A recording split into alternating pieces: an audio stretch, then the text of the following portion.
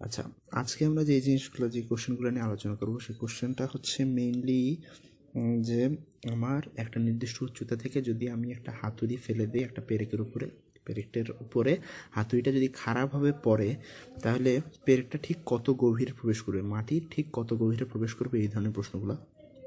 এই প্রশ্নগুলোতে দেখা যায় কি যে আসলে আমার এই হাতুড়ির বিভব শক্তিটা গিয়ে এখানে পেরেকটার উপরে কাজ করে এবং পেরেকটা মাটির ভিতরে প্রবেশ করে।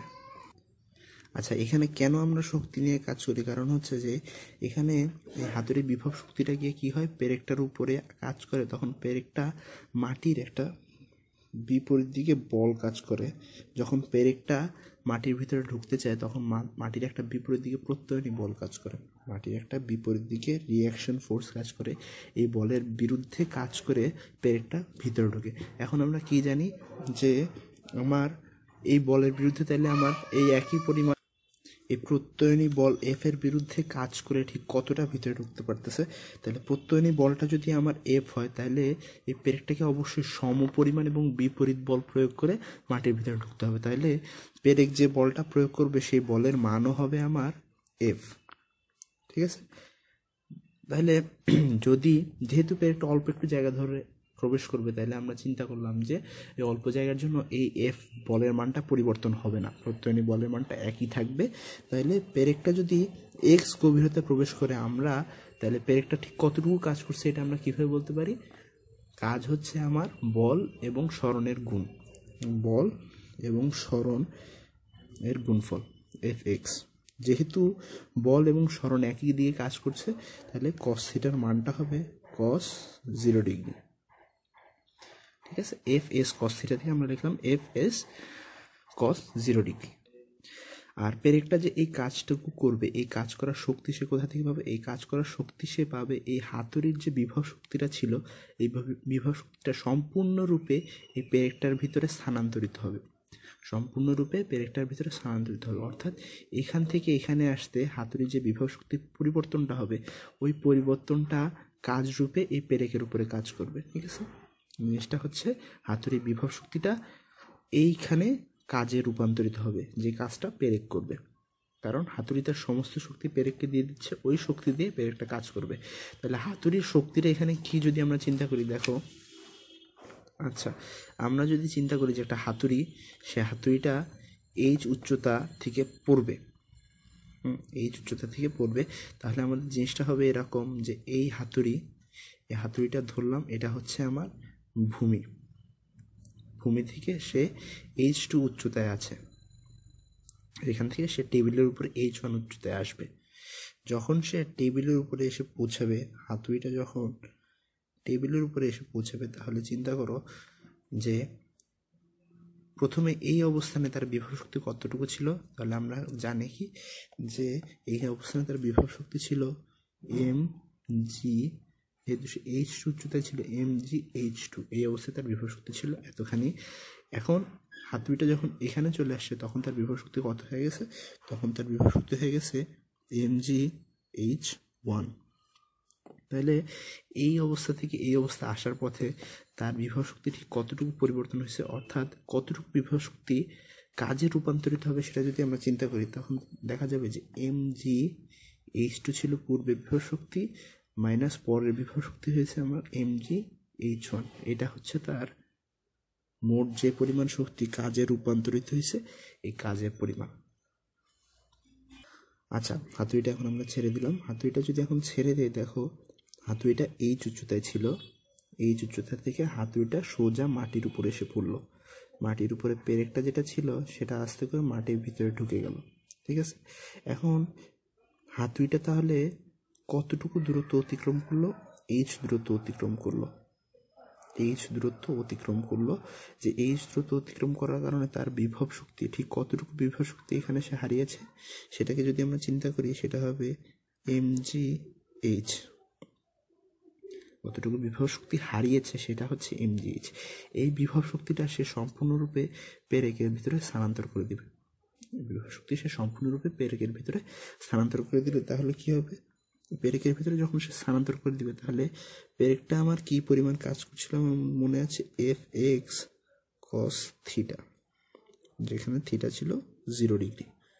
তাহলে mgh সমান সমান হচ্ছে আমার fx cos 0 ডিগ্রি।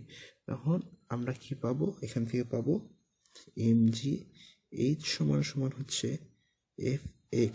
এখন এখানে এক্সটা হচ্ছে পেরেকের দৈর্ঘ্য। কেন পেরেকের দৈর্ঘ্য চিন্তা করা, এখানে পেরেকটা এই অবস্থানে ছিল। আমি যদি পেরেকের একদম মধ্যবিন্দু অর্থাৎ সেন্টার অফ মাস থেকে চিন্তা করি যে পেরেকটা ঢোকার পরে তার সেন্টার অফ মাসের অবস্থান কত, অর্থাৎ তার সেন্টার অফ মাসে ঠিক সরণ কতটুকু হয়েছে, তখনই আমরা সরণটা যেটা পাবো সেটাই হচ্ছে আমার কাজের যে আমরা সরণটা হিসাব করি সেই সরণটা, অর্থাৎ F x cos theta. Extra হচ্ছে আমার পেরেকের সরণ। পেরেকের সরণটা কি হয়েছে, আগের কেন্দ্রের সেন্টার অফ মাস থেকে পরের সেন্টার অফ মাস, যেটা আমরা যদি হিসাব করি তাহলে দেখতে পারবো সেটা হচ্ছে আসলে পেরেকের দৈর্ঘ্য সমান। ঠিক আছে, সেটা হচ্ছে পেরেকের দৈর্ঘ্যের সমান। তাহলে পেরেকের দৈর্ঘ্যের সমান সরণ হয়েছে পেরেকটা যদি মাটির ভিতরে জাস্ট শুধু ঢুকছে, এর মানে মাটির ভিতরে জাস্ট তার একদম পুরো পেরেকটা জাস্ট ঢুকে পড়ছে, এর ভিতরেও জানে এর বাইরেও পেরেকের কোনো অংশ নেই, তখনই শুধুমাত্র এক্সটা হবে হচ্ছে পেরেকের দৈর্ঘ্য। তখন আমরা mgh সমান সমান mgh ইজ ইকুয়ালস টু আমরা লিখি fx cos থিটা বা শুধু fx। এখন আরেকটা বিষয় চিন্তা করলে দেখো যে হাতুড়িটা আগের বার শুধুমাত্র এইচ দ্রুত অতিক্রম করছিল, অর্থাৎ সে ভূমির উপরে একদম ভূমির যে তলটা ছিল সেই তলে এসে সে থেমে গেছে। এখন চিন্তা করলাম যে আমরা অনেক ভারী একটা হাতুড়ি ব্যবহার করলাম, সেই হাতুড়িটা ভূমির এই যে উপরে পৃষ্ঠে এসে থামলো না, সেটা মাটির ভিতরে একটু ঢুকে গেল।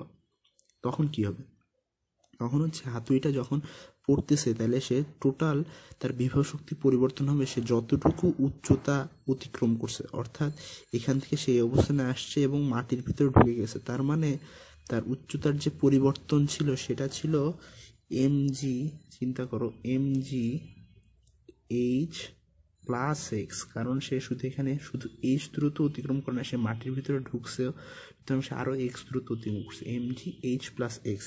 এটা সমান সমান হবে হচ্ছে মাটির প্রত্যয়নী বল ইনটু, এখন হচ্ছে আসল ব্যাপারটা। আর আসল ব্যাপারটা হচ্ছে যে পেরেকটা সরণ ঠিক কতটুকু হয়েছে।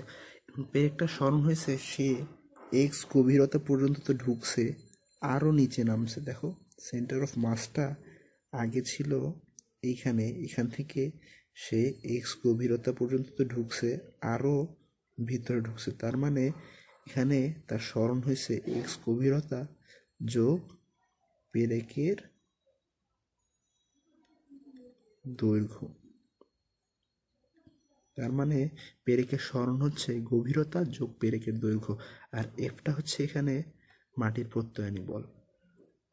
সুতরাং যদি কখনো বলা হয় যে হাতুড়িটা মাটির গভীরে এত সেন্টিমিটার বা এতটুকু ঢুকে গেছে, তখন অবশ্যই আমার এই জিনিসটা ব্যবহার করতে হবে যে হাতুড়িটা যেহেতু মাটির ভিতরে ঢুকছে, তার মানে অবশ্যই বিভব শক্তির পরিবর্তনটা শুধু হাতুড়ির উচ্চতা না, তার সাথে আরও যতটুকু সে ভিতরে ঢুকছে ওটাকেও যোগ করতে হবে।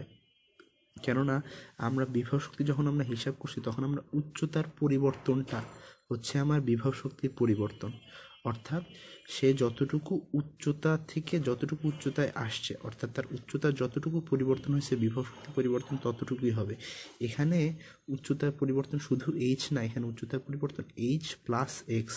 তাহলে আমার এখানে mgh প্লাস এক্স হচ্ছে তার বিভব শক্তির পরিবর্তন, সমান সমান হচ্ছে মাটির প্রত্যয়নী বল ইন্টু পেরেকের সরণ কতটুকু, এক্স গভীরতা যোগ পেরেকের দৈর্ঘ্য। মাঝে মাঝে পেরেকের দৈর্ঘ্য আমরা প্রশ্নে পাই না, তার মানে হচ্ছে পেরেকের দৈর্ঘ্যটা নগণ্য, তখন আমরা পেরেকের দৈর্ঘ্য হিসাব না করেই এই পেরেকের দৈর্ঘ্য শূন্য ধরে আমরা বাকি হিসাবটুকু করে ফেলি।